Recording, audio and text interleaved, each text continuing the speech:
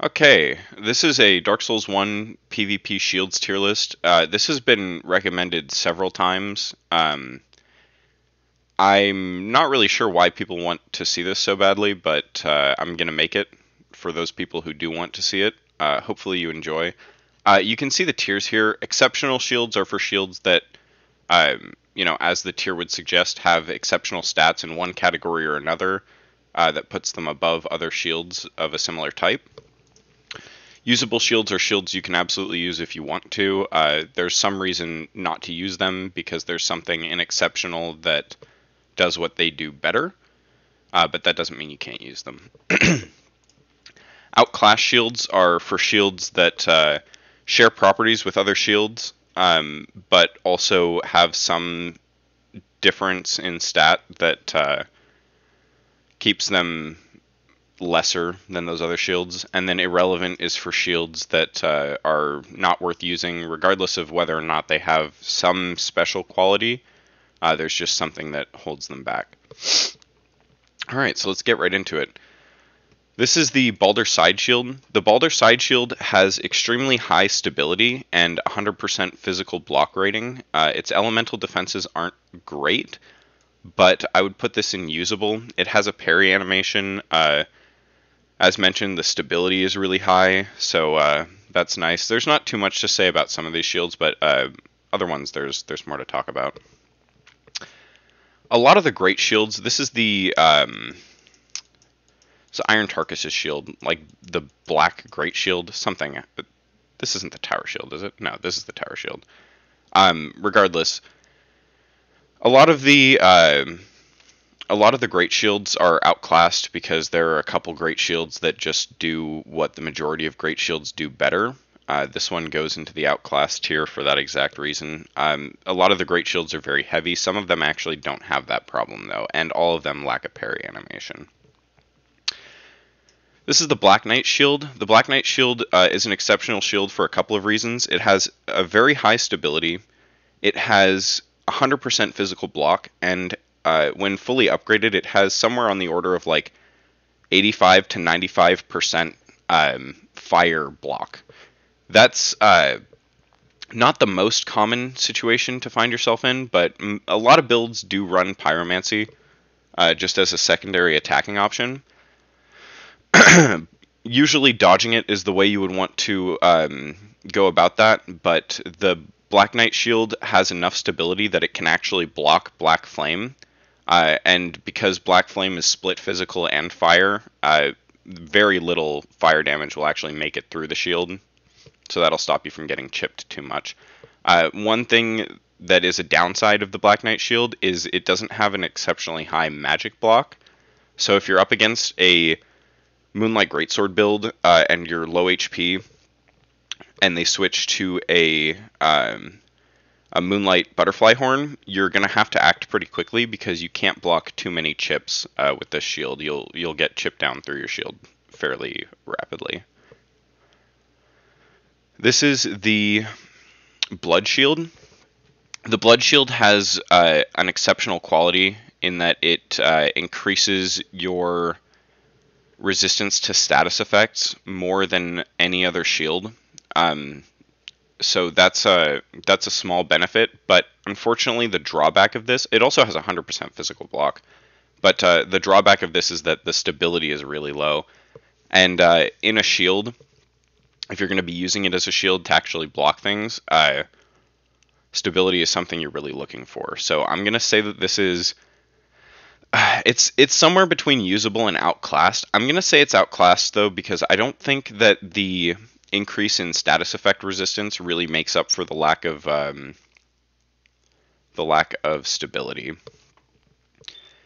This is the Bone Wheel Shield. I think it's safe to say that the Bone Wheel Shield is pretty much irrelevant. The Bone Wheel Shield isn't a shield. The Bone Wheel Shield is a weapon. It's not an exceptional weapon either. It doesn't have a parry animation. It has a special spinning attack that can actually one-shot people given the proper circumstances. If you go way back in my channel, you can find me and Cerulean 1v1ing with Bone Wheel Shields. Fat Roll, Bone Wheel Shield. What was the other condition? Calamity Ring. 1v1s. But it's basically, it's a meme weapon. I'm going to say it's irrelevant as a shield, though, because I don't think I've ever seen someone use it as a shield itself. Its stability is not exceptional. It doesn't have 100% physical block. The Buckler... The Buckler is somewhere between outclassed and irrelevant. I kind of want to put it in irrelevant just because I don't think the parrying shields are very good regardless, so I'm going to do that, even though a lot of people do use it. But the stability's terrible, doesn't have 100% physical block. Elemental block is nothing to really write home about. But it is an option, I guess, especially if you want that extra parrying window. Also, you'll note that the parrying dagger and the dark hand aren't on this list. I'll talk about those briefly at the end. This is the Caduceus or Catechus Knight Shield. I guess it's usable. It has high stability, 100% physical block. Nothing special about the elemental blocks, but it's a decent shield, I guess. This is the one of the two round shields. There are several round shields, actually. I guess. Oh, they're all they're categorized together. There is no other night. Oh, here's the night shield. What am I talking about? Those are both usable. They're just different designs of the same shield. This is the Caduceus round shield, I think. I don't see the other round shield on here unless... No, it's not this. It's something else.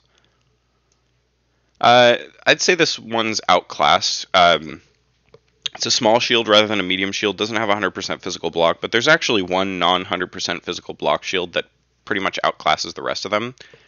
And that's going to be, I think, towards the end. Yeah, I see it there.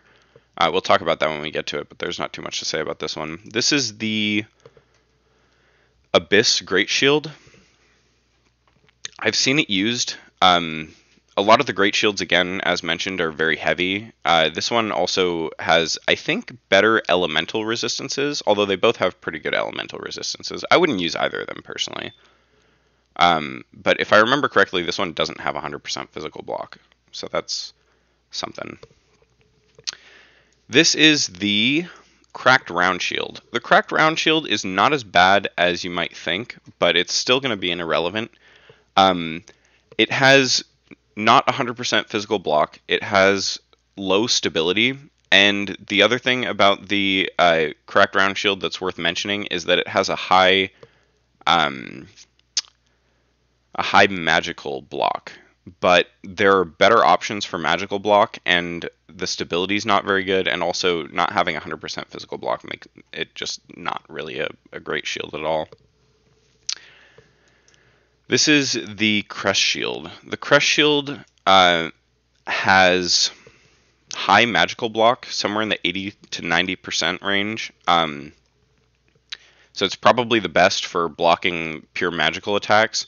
When it comes to spells, you usually don't want to block them, but with the Moonlight Greatsword and the Moonlight Butterfly Horn, if you really wanted to block them, this is the way to go, generally speaking.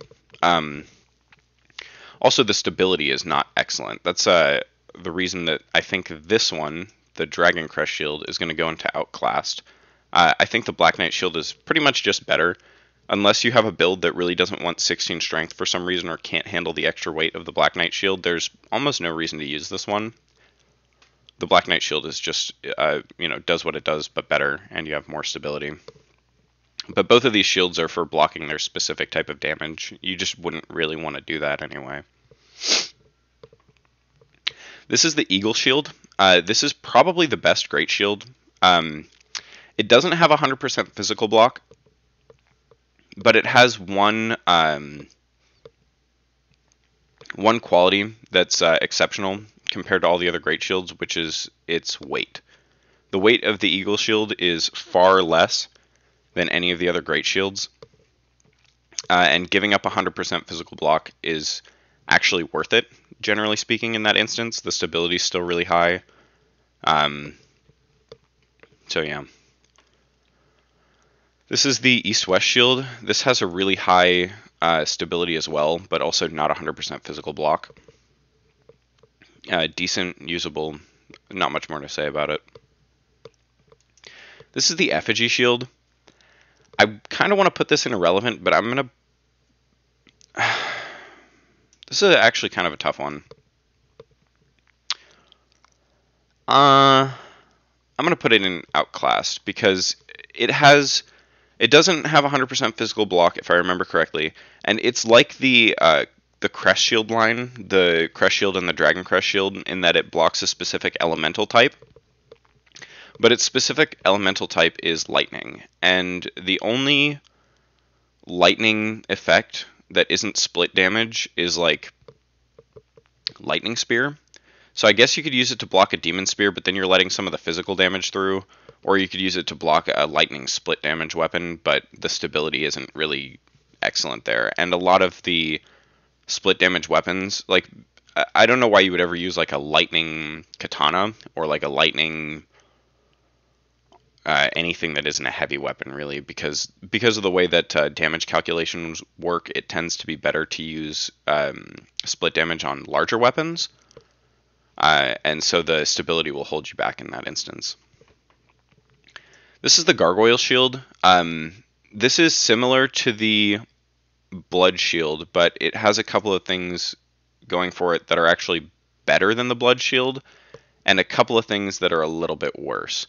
So it doesn't have 100% physical block. It does increase your resistance to status, and I think it's a little bit heavier than the Blood Shield, but if I remember correctly, it has a significantly higher stability. I'm struggling as to whether to put this into usable or outclassed, because still resistance to status is not the most useful thing in the entire world. But if for whatever reason you were really concerned about that, then you would choose one of these two shields, and I would say that the Blood Shield just has too low of a stability to be really usable. At least for me, I don't particularly care for it. I have used it on a couple of builds, and I've found that I would rather be using something else. This is the Giant Shield. The Giant Shield is a very heavy Great Shield. Again, as mentioned, most of the Great Shields are going to go into outclassed, and the reason for that is pretty much strictly because of their weight. You could argue that it's usable. It is technically usable. I wouldn't use it because if you don't have that much weight to just throw into random crap. Like, unless you're wearing both a Ring of Favor and a Havel's Ring, if you want, decently heavy armor, like a decent amount of poise and a Great Shield, you're running the risk of fat rolling depending on your weapon choice. So realistically, you would probably, a lot of people stick to fast roll regardless. But if you're okay with mid-rolling, then you can use some of these shields. But if you're going to be mid-rolling, you probably want a shield that can parry.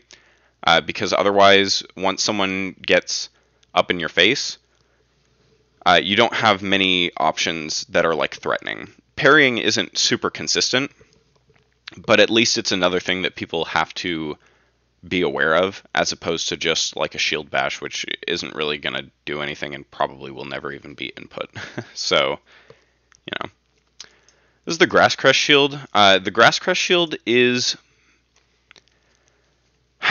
usable, I guess. The Grass Crest Shield is much more useful in invasions than it is in duels, because the stamina regen effect is helpful, but the stability of the shield is not excellent. The physical block isn't 100%, and pretty much everyone uses Green Blossoms anyway, and that gives you a lot of stamina regen. Usually you're less worried about your stamina regenerating and more worried about running out of stamina. And because of the delay in between like bursts of stamina regen, I guess it could be nice to have that little bit of extra in between, but usually you're going to exhaust your stamina bar and then have to wait for it to fill up. And the Green Blossom does a pretty good job of handling that situation. This is the Great Shield of Artorias. I guess this one's usable. The Great Shields are really hard to rank, because I think the Eagle Shield is just so much better than every other Great Shield. And then the Havel's shield is just an exceptional shield, but is like has so many drawbacks that it's hard to even rank it. But the Great Shield of Artorias has decent elemental blocks, 100% physical block. It's pretty heavy, but it's not as heavy as some of the other options. I wouldn't use it because I don't like Great Shields, but if you want to use a Great Shield, you could do worse. This is the Havel Shield. I think the Havel Shield is outclassed. I think the Havel Shield is actually outclassed all by itself because it's the heaviest Great Shield, and it's just way too heavy. It also has a pretty insane strength requirement. I don't know exactly what it is. Let me look this up.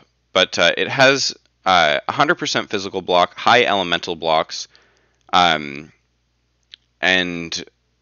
just other than that, the stability is the best stability of a shield in the game, as far as I'm aware. Unless maybe an upgraded shield outclasses it, but I don't know. Right, here's the the requirements. 50 strength. That's what I suspected. That's what I thought it was, but I wasn't certain, so I decided to look it up just to make sure. 50 strength to one hand this shield. That's too much stat investment. I would push this down to irrelevant if it wasn't for the fact that you know what? It's irrelevant. It's a meme. It's it's too heavy. The stat investment is too high. The stats are insane, but all that other stuff just holds it back too much. Just too much. This is the Heater Shield. The Heater Shield's alright, but the Heater Shield is pretty much outclassed. The stability's pretty good. 100% physical block. Pretty low elemental blocks, all things considered. But they're just better medium shields. Same with the Hollow Knight Shield. Hollow Knight Shield also has very high stability, but it's just outclassed. This is the Iron Round Shield. The Iron Round Shield is Shiva's shield, and it's actually better than you'd think it is, given how much it gets used. I don't see people using the Iron Round Shield very often, but it's actually pretty solid. I guess it's a little too heavy is probably what that where the issue lies on that one. This is the Knight Shield. I've seen it maybe once or twice. I don't like the way it looks, because even though by itself it looks pretty nice, it doesn't fit into builds very well, and it actually doesn't really fit into the game of Dark Souls pretty much at all. You can look at all these, and they're like muted colors, grays and browns, and then you've got this, which is just like a vibrant red and a vibrant blue with a green crest in the middle. Except I think in game the crest is actually golden. But regardless, it's usable, I guess. I wouldn't use it. 100% physical block, decent stability. Nobody uses it for some reason. I don't know. Probably outclassed, actually, but whatever. This is the Leather Shield. So the Medium Leather Shield and the Leather Shield both go into outclassed because there's just a better alternative to pretty much both of them. Neither of them have 100% physical block. Neither of them have very exceptional stability, but they do have decent stability. They're not used, though, for basically one reason, I think. This is the Plank Shield. Plank Shield's irrelevant. Plank Shield's pretty much a joke. I think if you like lightning infuse it or something, it has a really high lightning block, but that's so niche. And also the physical block's not very high, so I would go with a no on that one. This is the Red and White Round Shield. That's irrelevant. Also probably a pretty high magical block, but again, nobody uses it for whatever reason. Also, blocking magic is not really that helpful. This is the Sanctus. This is probably the most self-defeating shield next to Havel's Great Shield, because they both have something unique about them. Havel's shield being the stability and the coverage. It blocks a lot of elemental damage really well. And then the Sanctus has a regen effect that regenerates your HP over time. The regeneration of the Sanctus is really, really low. And also, it doesn't have 100% physical block, and the stability isn't great. So if it had 100% physical block, the regen would be a little more impactful. But because it doesn't block 100% of physical damage, the regen doesn't actually even really pay for itself. So it's not useful.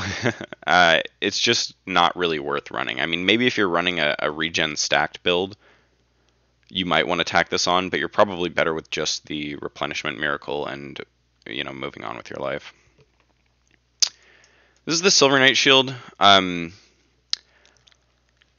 Personally, I would say the shield is probably maybe exceptional, but it's actually, I'm going to put it here because, one, because of popular opinion, and two, because that's not really a founded opinion. It's mostly just, I don't know, some shit that I say. But basically, it has higher magic block than the Black Knight shield with lower fire block.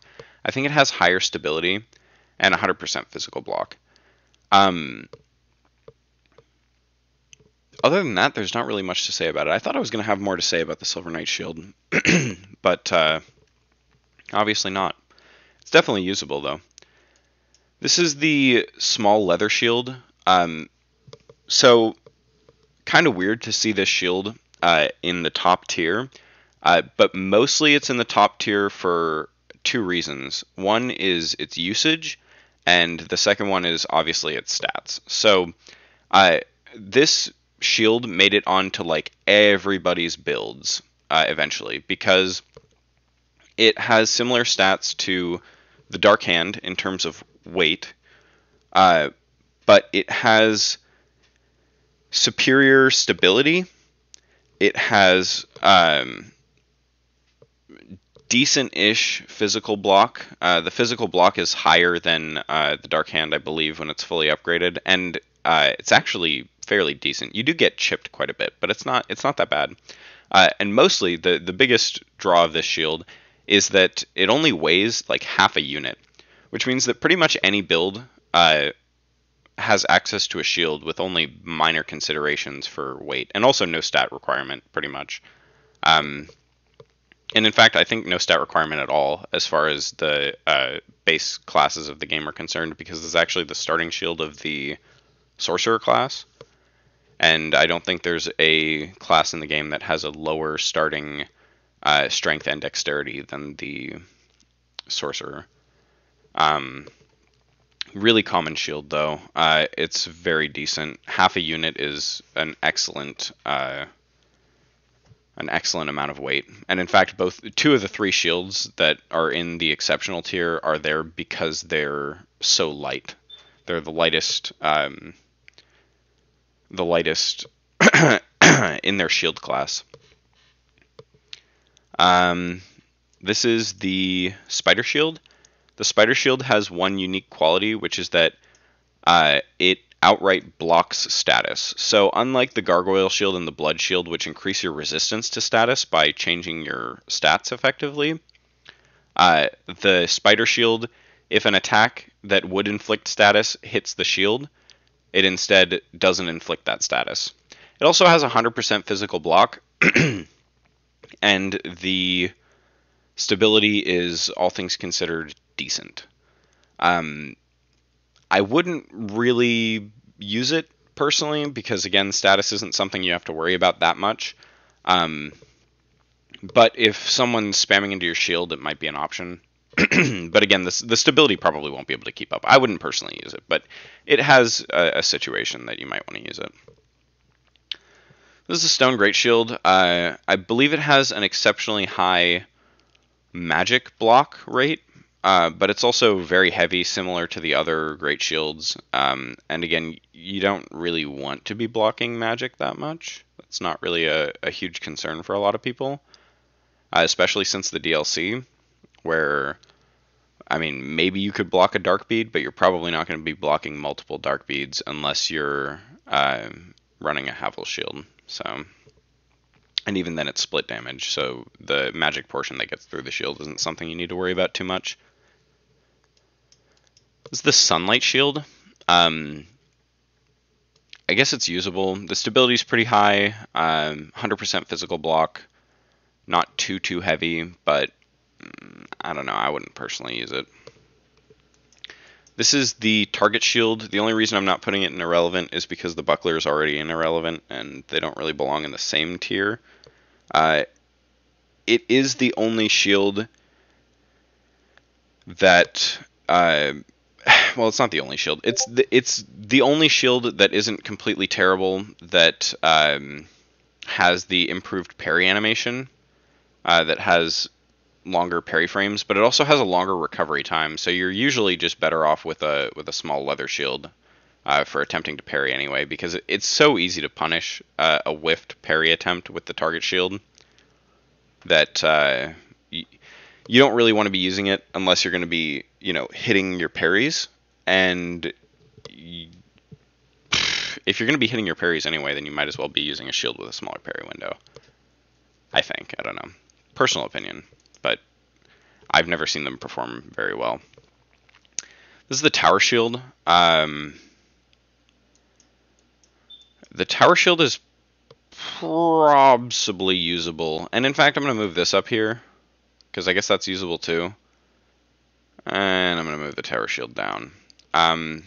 Heavy, great shield, blah, blah, blah. You've heard it all before.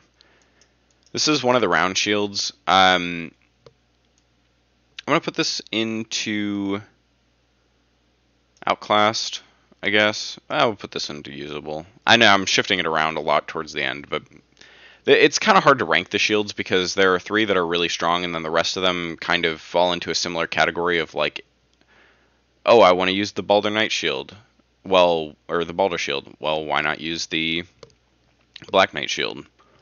Like, oh, I don't have 16 strength investment. Okay, then use the Balder shield. But you're not going to be able to block fire attacks as well. I don't know. This is the wooden shield. This is either usable or outclassed. It's not terrible. Blah, blah, blah, blah, blah, blah, blah, blah. You've heard it all before. Not 100% physical block. Actually, surprisingly decent stability. But I think the East-West shield is pretty much just a superior wooden shield.